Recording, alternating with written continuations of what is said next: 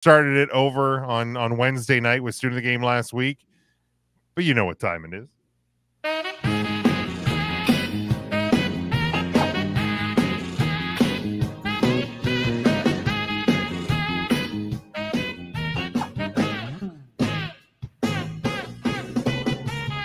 Tool time, everybody. It is the weekly power ranking segment brought to you by our only, thank goodness it is the only, Eagles Jaworski Christian. As we will do, we will start by looking at his bottom five. Remember to look on the right side of the screen. EJ, give us your bottom five. All right, 28. Hate to do it, man, but 28 the Bengals, 29 the Giants, 30 the Panthers, 31 the Jags, and 32 the Titans. Bengals, you know what's funny? The Bengals 0-3. I get it. They probably should be down here. They don't feel like an 0-3 team. I feel like they can turn things around. Although Joe Burrow looked great last night. I don't know, man, but the other four teams obvious. The Jaguars are the one finding the biggest shock here. Like, what the hell is that going on in Jacksonville now? Jesus Christ. Yeah. The Jaguars have what the fuck a lot of problems. A lot of problems. The Bengals, I mean, they're bad defensively, and I don't think I'm saying out of turn with Mike. We'll see some of ours on the screen here in a little bit after we get your top 10, EJ. Yeah, I think. Sorry, go ahead. But can I ask the screwdriver a question? Go ahead. Where the hell are the Miami Dolphins? That would be my only move. I might put the Dolphins on and bump off the Bengals just because there's no direction without it was considered. It was considered. It really was because of the quarterback situation. I mean, I'll take 0-3 with Joe Burrow over 1-2 with Skylar Thompson. And for the record, spoiler alert, I have the Bengals in my bottom five. But where, like, there's nothing there. I mean, you have the greatest wide receiver in the NFL, according to every analyst that you listen to on every pregame show and postgame show, in Tyreek Hill, and he was lost. I know. You know, and I struggle. I told Jim this on text like this morning. Like, I struggle with this because the only reason I even put the Bengals in the bottom five, honestly, at 0-3, is because it's not that they're 0-3. It's 2 losses at home to the Patriots and the Commanders. Now, we'll see more in the weeks to come if the Commanders really are better than we think they are. But to me, right now, in the 3-week sample, those are 2 bad losses. But what did both of those teams do? Run the damn ball. I get what they did, but the reality is, I look at the Bengals as a Super Bowl contending team, and that's a problem. That's 2 bad losses, man. I mean, that's. I mean, they didn't lose to anybody that's currently residing in your bottom 5, so obviously it isn't that bad. Right, but you know, look, you got them on 5-2 also, so clearly. Sure, I absolutely do, but it's because I'm telling you that they cannot stop the run. They held Patrick Mahomes last week to the worst passing game of his career, and they cannot stop the run. The secondary is not the issue. Sure, does it look bad on the last drive where Terry McLaurin catches a great pass from Jaden Daniels? Sure, it looks awful, but let's talk about that. Where's Cam Taylor-Britt, the best cover corner they have? He's on the other side of the field on someone that isn't the best receiver that Washington has. It's a defensive problem, just like Jim said. So then what do we argue here? Are the Dolphins be here with them? So if the Dolphins down here with you, well, I guess we'll see yours in a second. So correct. I'm not going to spoil anymore. Yeah, wait. So we can do it then. Okay. I forgot about the Dolphins and mine. We'll see mine in a minute as well. I think the hard thing with building I think it would have been easier to build a top 5, bottom 10. Yeah. And it would have been to build a top 10, bottom 5, because I think there's a lot of bad teams. That's probably true. Like there's a lot of bad teams right now. There's a couple teams that I think are really good. And then there's like a pocket of teams that like they might be good. They stumbled out of the gate. Yeah. We don't know if they're good. We don't know if they're actually bad. It's also because we're only 3 weeks into the year and teams don't play preseason anymore. A lot of these things haven't shaken themselves out yet. So these first ones are always a little bit more volatile than the other ones. But EJ, give us your top 10, and then we'll dig into it. And week 3 was just a weird week in general. Lots of anomalies. Anyway, top 10, 10-1. Here we go. Number 10, the New York Jets. Number 9, the Green Bay Packers. The 8, the Seahawks. Number 7, the Texans. 6, Steelers. 5, Eagles. 4, Lions. 3, Vikings. 2, Bills, and 1, the Chiefs. I almost pulled the trigger on swapping 1 and 2. I almost did. You should have. I almost did. You should have, but that was impressive. Who do you trust? That's why we know the dumb game you play. You already know how it's already baked into the show. You know that already. Yeah, it's Joker soundbite. What's that? Yeah, it's a Joker soundbite. Yeah. Yes. Nice. Yeah, we know how that works for you. We're not changing anything. It's the name of the show. We know it's ingrained, bud. Yep. We'll put up. You'll see. We're not going to go over them like we did with Kyle last week. You can see mine. You can see Mike's. You can see Sean's there. So there's at least there's a few things that are kind of starting to come together. When you look at the top of these, Bills near the top, Vikings in the top 5 across the board for us. Lions in it for most. That 4 to 10 range. There's a lot of the same teams jumbled around. Yeah, Bills, Chiefs, Vikings. Hold on, can I comment real quick? Straight across. I am stunned at the bottom 5 right now. That Jim and Mike do not have the Giants in there at all. That's stunning to me right now. Look, they're hopping on that Danny Dimes train. No, I'm not. But let's talk about it. The Titans are god awful. Yes. The Jaguars got boat bad. raced. Yes. The Carolina Panthers are the Carolina Panthers.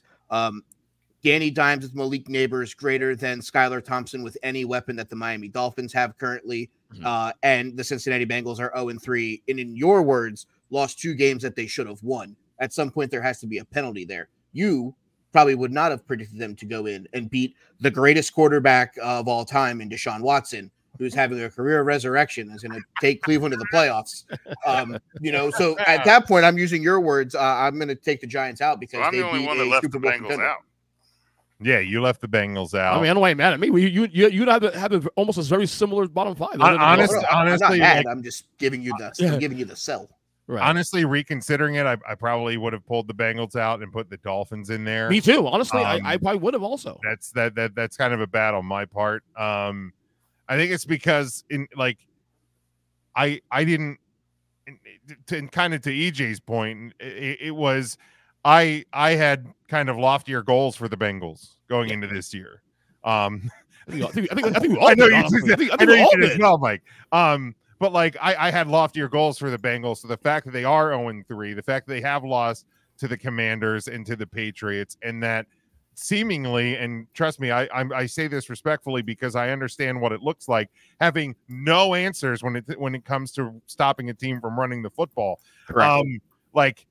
Those are alarming trends. Obviously, we know that the quarterback situation with Miami is an alarming trend, but maybe they're going to make a call to Pittsburgh. Hey, you got a quarterback you can send me? I said last week, Russell Wilson should be an option. So he can die behind that offensive line next? Because that guy can't run for his life. I said, let me be very clear on why the Bengals aren't in and the Patriots are. Is just the Patriots they came out and kind of shocked the world, and they was, maybe they're actually good, and they're not. No. They're not fooling anybody. And that loss to the New York Giants or to the New York Jets was absolutely embarrassing football by the New England Patriots. I'm more in the realm of kind of where EJ was, that the Bengals are on the rise, that even though they're 0-3, they have these bad losses. I feel like the offense is finally healthy, right? Whereas the teams that I included, now keep in mind, while the Dolphins don't have life, and while they were very close to being in the bottom 5, there's some other warning teams. There's teams on the warning list, and there's teams down here. I would argue that if the Panthers come out and win this week, that they're going to shoot right out of here for me. I'd probably say the same for the Giants. If the Giants want to come out and do something amazing, I will probably find 2 teams worse than them. I will start to work them up because the Dolphins are right there for me. I think the Browns are in danger of being here. 0-4 Cincinnati out west. And the NFC West has 3 teams that are starting, with injuries in San Francisco, with a fading Rams hopes, with the Arizona Cardinals proving that despite Marvin Harrison, they are still the Cardinals.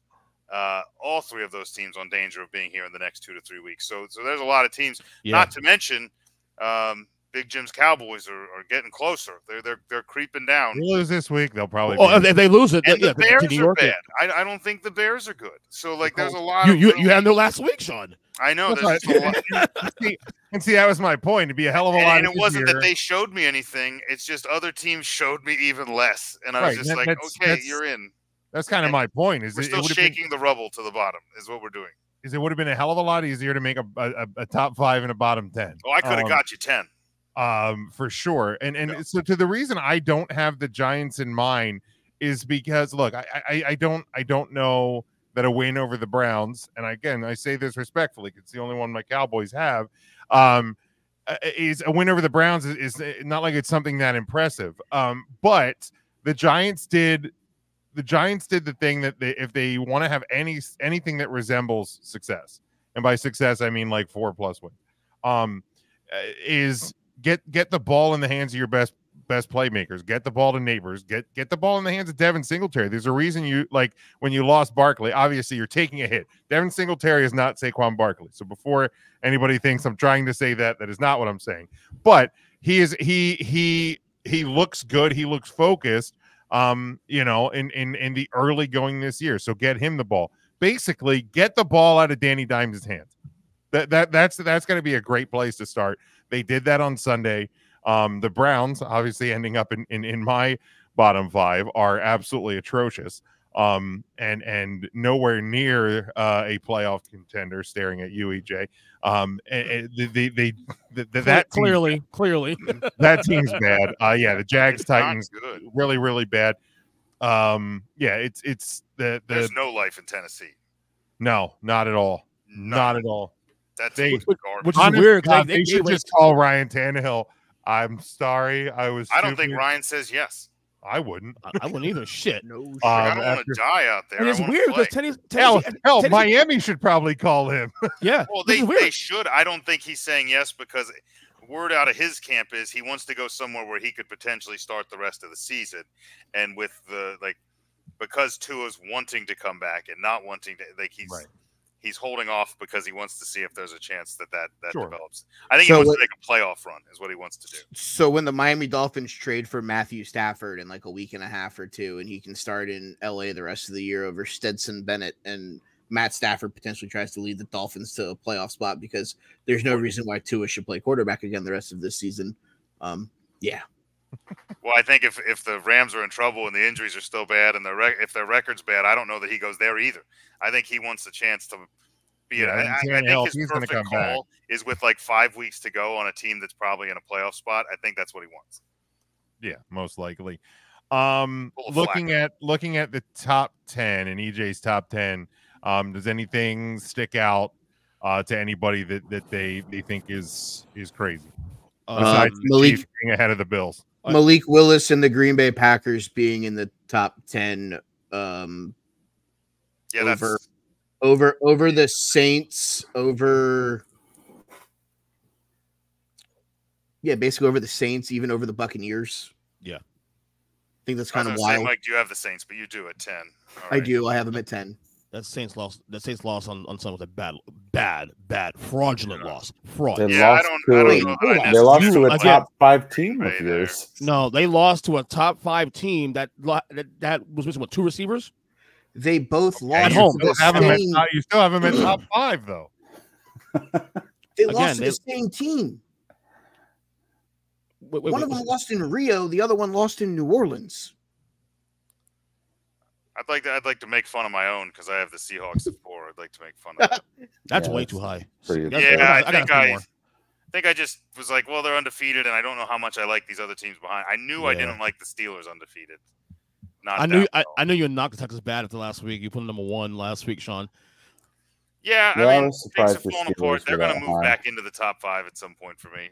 It makes sense why Jim and Mike have the Steelers low, but maybe I put the Seahawks as high as I did just so they could fall from grace. Maybe that's where I'm at. To be fair, I have the Pittsburgh Steelers where I do because none of the games have felt overly impressive. all field goals against Perk Thuggins and the Falcons week 1. That offense ain't doing anything. They beat a team quarterbacked by Bo Nix, scoring a total of 13 points. And up until the point where the Denver Broncos, up and until the point where Justin Herbert re-aggravated his high ankle sprain, they were losing that game. I'm not impressed. They're inevitably going to go into a portion of this schedule where they're rolling a defense right now. Like they're fielding a defense and nothing else. Correct. And it's inevitably going to catch up to them to where the defense is going to not be able to hold a team to 7 points. Yeah. Well, I figured I'm going to hold them in that 5 to 8 range while they're undefeated. And as soon as they're not, they're going to fall off the top 10. That's pretty much where I'm at.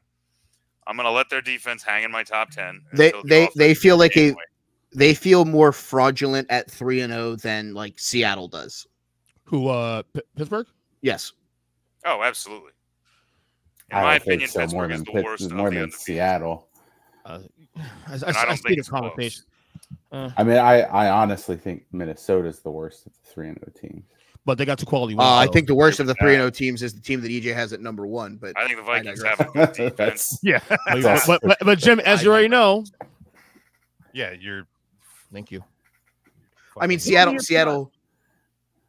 Sorry, I didn't mean to talk over the sound. I mean, I think Seattle and Pittsburgh's 3-0s are similar. Very similar. Correct. You know, the Seahawks have a 26-20 win over Denver. They have a 23-20 win over New England, and they beat the doors off of a depleted Dolphins team. So I think they are very similar. Honestly, I'd probably actually like to put the Texans probably back above the Seahawks. The more I'm thinking about it, because I'm not sold on either of them. At 3-0, I mean, this week was the Steelers' best game, and I think Justin Fields is starting to settle into that offense. Sorry to say, Russell Wilson, but it's over. But before it even started, because I think this team is starting to gel around him. You know, obviously, we're going to find out more about them as they get into some of those harder games. It's not necessarily a slight on the Steelers. It's just, you know, you beat teams that either, and same with Seattle, either aren't good or were injury depleted. Well, I put more stock on the Steelers 3-0 than the Seahawks because I mean, I guess the Chargers. I'm a little higher on the Chargers than most on this panel. Yeah, so I put more stock on the Steelers 3-0 more than the Seahawks. Okay, and to boot also too, they were a playoff team last year. They were playing team the year before. So this is kind of what they do anyway. 3-0 is kind of a shock. Mike, calm down a second. 3-0 is kind of a shock. Oh, here we go again with it's 3 years ago. There's a whole new quarterback. It's half of a new offense. Yeah, but it's the same culture that Mike Thomas put together for years. I mean, it fits. I'm not saying they're a great team, Super Bowl contender, all this stuff, but championship pedigree. Hold on. Who they beat? Who they beaten again? Let's run this through. They beat the Broncos. 1-2 Denver, 2-1 Chargers, and who was the third team? They beat the Broncos. No, who was that? What are you talking about? The Steelers? Falcons. And they beat Falcons. The one. So the combined record of the teams that they've played are 4-6, and they've scored 20 points max. But the Falcons should have beaten the Chiefs, according to a lot of people. Right. I'm just what I'm getting at here is what is it that you're telling me that Pittsburgh does that's leaps and bounds better than what Seattle is doing? I didn't say you missed that point. I didn't say leaps and bounds. All I said was I put little more stock into Seattle to Pittsburgh 3-0 than Seattle. That's all. For what reason? Sell me the reason. Tomlin, I guess, is the reason. Tomlin from one of the starters. I like their team overall better than theirs, and they have the one of the two teams. They have the one quality win of the two teams against the Chargers. That's all. But that's a game of inches, though. So I'm not gonna make a big deal about whether you have Seattle or Pittsburgh. I'm just saying that I'm pretty sure you're both just making the fight that both are mediocre and one of them. I don't. That both are. We still need to see a hell of a lot more from these 3-0 teams. But the Steelers have done this a couple of years now. They always seem to come out of nowhere and shock the world. And to be fair, they do it every year. How's it shocking the world? Both of those teams on mine, in a perfect world, have the Eagles, Lions, and Texans above both the Seahawks and the Steelers. Correct. But I have asterisks next to both Philly and Detroit. Because they're both now Detroit's injuries are more on the defensive side of the ball. Like I said, we have a Laporta possibly injury. There's some question marks there. I don't know that Goff has looked completely himself. So there's some question marks that I have for them. And for Philly, it's the injury bug. It's a handful of guys that may or may not play. It's A.J. Brown, it's Devontae Smith in a protocol. You started falling in love with a tiny white slot receiver, and now he's on injured reserve. Darius Slay, hopefully that's not lingering. And so there's a lot of injury risks for Philly. I would have loved to throw Philly in at like 4, but I couldn't because I don't know where they are. Yeah, I almost did. And I did the same, I think, at the bottom where even though I don't want to take an injured team and throw it down there and be like, because I know that if they just throw any other quarterback in there that I have any faith in, I'm like, okay, well, now I'm starting to buy him a little more. If the running backs are healthy, I'm starting to buy him a little more. But I think here there's a lot of one-loss teams that I think are better than those 2 undefeated teams. Yeah. Oh yeah. But they won their games, so I'm giving them some credit for that for now. I will say this about the Steelers: they don't have the worst point differential for undefeated teams. That would be the Kansas City Chiefs. Correct. The best team in football, baby. Right. Championship pedigree. Name of the episode. Well, they're starting allegedly every week. It's going to help. Something like that. Anything else we want to hit from the? I don't see anything else egregious really here, honestly. No, I mean, I'm glad to see enough of us had the Saints hanging in there. I'm glad to see that. I think that they've done enough to show that. I mean, here's the thing. A lot of points, and they played good defense against even against Philadelphia. I thought they played pretty good defensive football, despite being sold to me as an offensive team. So, I think the big point is that at 3 weeks into the season, there's still a shitload more that we don't know about most teams in this league. We could all have 6 teams in our top 10 that aren't there at the end of the year. So so in a year, there's going to be a lot of things that change in a year, maybe next week or 2, probably. As this year goes on. So, any